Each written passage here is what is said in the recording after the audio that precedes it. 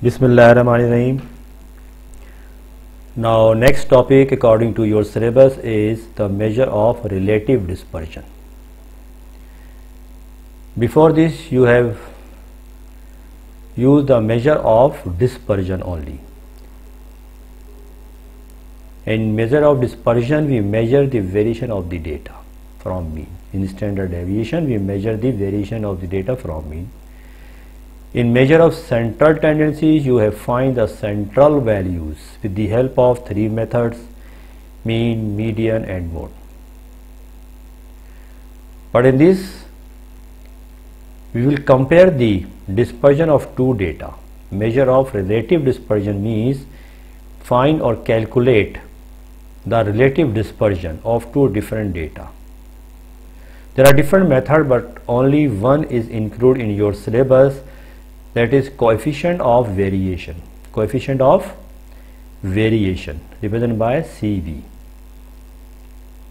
So if the absolute dispersion is the standard deviation, the standard deviation is also called the absolute dispersion because after taking the square we convert the negative values into positive values. You have used the formula of the standard deviation in previous video. So, if the absolute dispersion is the standard deviation and the average is the mean x bar, so the relative dispersion is called coefficient of variation or coefficient of dispersion. Coefficient of variation or coefficient of dispersion. Variation means dispersion.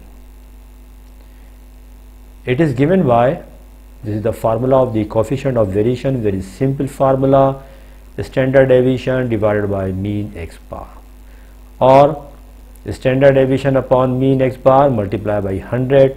If you want to convert the data into percentage, multiply by 100, or without percentage, use this formula. Both are same. This is the result in percentage, this is the result without percentage. So this is the explanation of the formula. If the absolute dispersion is the standard deviation, average is the mean, the relative dispersion is called coefficient of variation. And what is the purpose of relative dispersion? Coefficient of variation is frequently used in comparing dispersion of two or more series or data. This is the purpose of the coefficient of variation or coefficient of relative dispersion. There are different methods for measure the relative dispersion, but only one is included in your syllabus, CV. So CV is frequently used in comparing dispersion of two or more series or data. The smaller the CV, the more consistent in the performance. Okay, smaller CV means less dispersion, less variation. Less dispersion or variation means more consistent. So the smaller the CV means the more consistent in the performance or indicate stability in the performance. CV of 0.1 or 10%. If you apply this formula, you will obtain in points. If you apply this formula, you will obtain in percentage. Both are same. CV of 0.1 or 10% means that the standard deviation is 1/10 of the mean. Okay, standard deviation 1/10 of the mean means the variation of the data is 1/10 of the mean. So CV used to compare the variation of two data.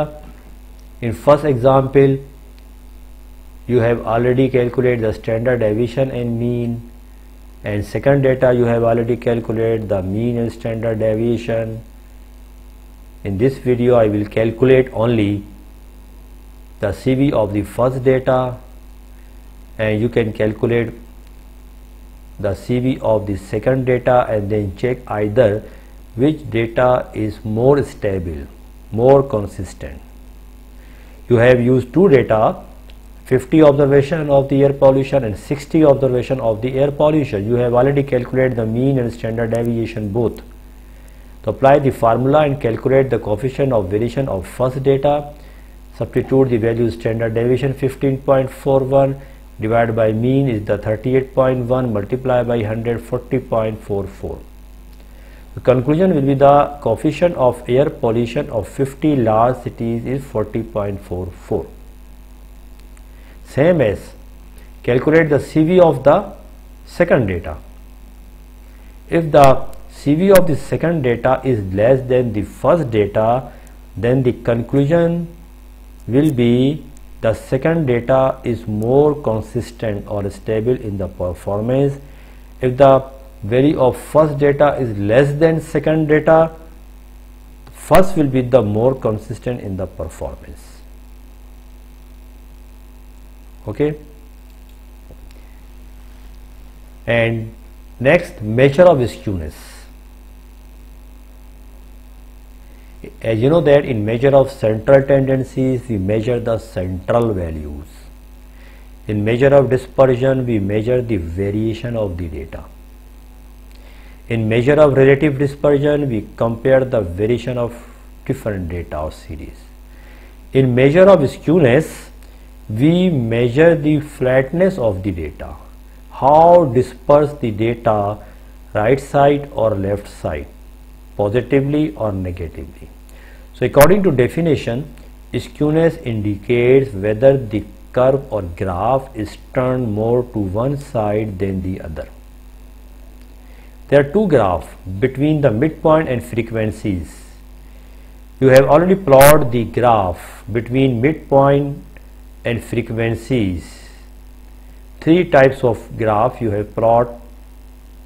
Number one, histogram, frequency polygon and frequency curve. Or this is the frequency curve. If you plot the data midpoint on x-axis, frequencies on y-axis, the graph will be like this or like this. If the left tail is long, it's called negative direction, negatively skewed data. If the direction is right side, the tail, right tail is long, the graph is called positively skewed or positive direction. So this is the negatively skewed graph, this is the positively skewed graph. In negatively skewed graph, the value of mean will be less than the median and mode. In positively skewed graph, value of mean will be more than, right hand side is the more than. This is the starting value 0, this is the infinity. Mean is more than the median and mode, the graph will be like this. Or if the graph is the right skewed, positively skewed, the mean will be the more than the median and mode. Okay, so you can write the conclusion from the graph, trend of the graph, or you can write the conclusion with the help of mean, median, mode, or with the help of graph. So there are two types. It may be positive like this or negative like this. It will be positive when mean is greater than the mode. Mean is greater than the mode. And negative when the mean is smaller than mode. Mean is smaller than or less than the mode. And the flatness of the data. It measures the flatness of the data. This is the most important word. Skewness measure the flatness of the data. Flatness of the data means you know that the median divides the data into two equal parts. Median divides the data into two equal parts, either the positive or negative. So 50% observation lies left hand side, 50% right hand side in both. But this area is long area, more than this. And this area from median is more than this area. Data is 50% both sides because median divides the data into two equal parts. So this flatness, this data is more flat, this data is more flat. But if the mean is less than mode, will be negative. Why negative? This is the important thing. If you substitute in this formula, this is the formula of the skewness. mean minus mode, if this value is more than, mean is more than the mode, mean is greater than, more than the mode, the result will be positive. Divided by standard deviation, you will obtain the answer. Same as if the mean is less than the mode, left hand side the value is the less than, because this is the 0 and this is the infinity. If you substitute in this formula this value less than this value, this is the greater value, the result will be negative. So if mean is less than mode, the graph will be like this. Mean is more than mode, graph will be like this, and divided by standard deviation. So you have already calculated the mean, mode and standard deviation. Substitute in this formula, you will obtain the skewness. And this formula measure the variation from mean to mode. From mean to mode, this point, this is the peak point and this is the flatness of the data. How flat the data? Maybe positive or negative both, but what will be the value of the skewness? So if you want to calculate the flatness from mode to mean, then we use this formula.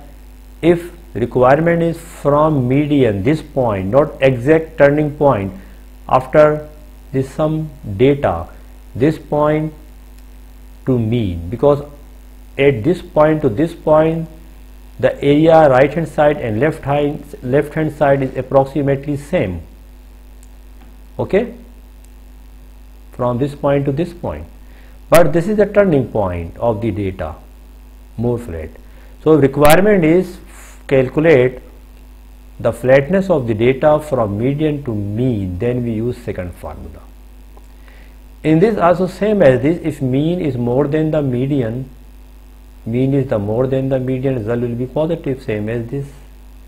Same as for negative, if mean is less than the median, substitute here mean minus median, result will be negative.